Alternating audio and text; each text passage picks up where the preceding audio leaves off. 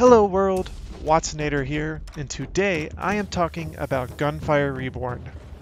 Gunfire Reborn is a new co-op FPS roguelite RPG developed for PC from the Hong Kong-based Duoyi Interactive Entertainment Limited. It recently hit the Steam store in early access for $12 just over a week ago, and already seems to be gaining quite a following. I have personally played it a good bit over the last week, both solo and multiplayer, and will quickly share some of my thoughts for those considering a purchase. This isn't really the type of game to have spoilers, but I will refrain from showing any footage of the final boss without warning you beforehand.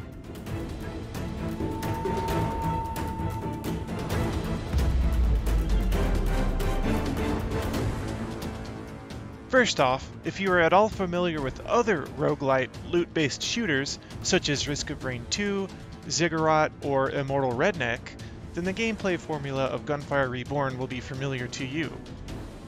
You pick a class, traverse levels, destroy baddies with guns and abilities, fight a boss at the end of each stage, collect random loot, and level up while learning new skills.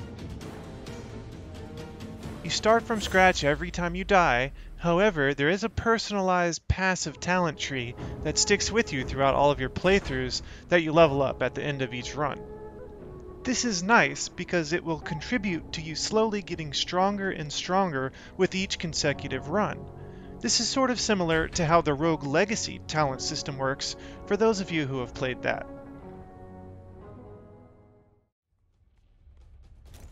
The animation style and gun types and variety reminds me of the Borderlands series, while the battle arenas within each stage where you fight enemies reminds me a lot of Doom. You basically clear out an area, loot everything, then go to the next area, and it will be blocked off until you kill all of the enemies within that zone, and repeat until you reach the boss. Along the way you will find merchants and gun upgraders. Every character has a base pistol and the space to hold 2 more weapons, out of 36 total, that you will find as you progress. They also each have their own unique grenade and special ability. Furthermore, the characters all have a different skill tree from one another, in addition to the passive talent tree that I mentioned earlier.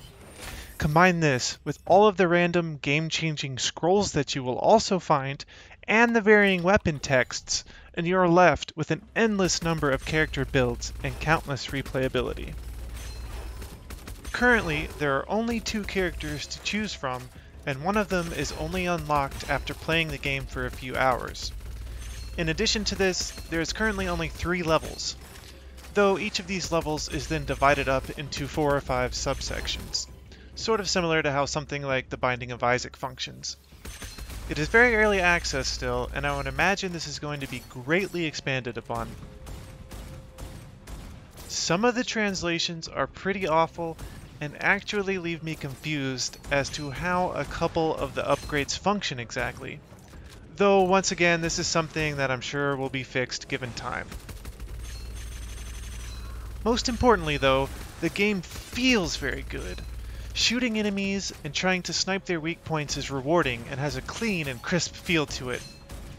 Good aim pays off, and the hitboxes seem very well constructed.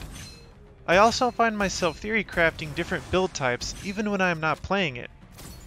The formula and foundation is extremely solid for this game, and if the developers continue to update it and fill it with content, this game could be a massive success. If you are a fan of roguelikes or roguelites, or have a group of friends looking for something to play, and you can look past some of the silly translations and a few minor glitches, and don't mind waiting a bit for some additional content, I highly recommend Gunfire Reborn. For just $11.99 USD, it is sure to bring you a ton of value. For more on Gunfire Reborn, check me out at twitch.tv/Watsonator.